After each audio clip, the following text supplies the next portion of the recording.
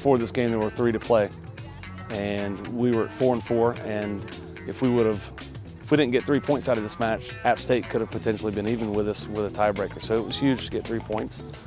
That puts us at 5-4 in the league with 2 games to play. We go up to Western on Sunday, another huge match, and then obviously UNCG on Wednesday. But I think at this point, those 3 points tonight put us somewhere in the top 6 no matter what, with a chance to still play for 3 or 4, which would be home field advantage in the first round with our 2 remaining games. So there's still a lot to play for. You know, every game at this point is like a tournament game. You win or something bad is going to happen. So I'm excited that the girls found a way to grind out the result. App State didn't make it easy.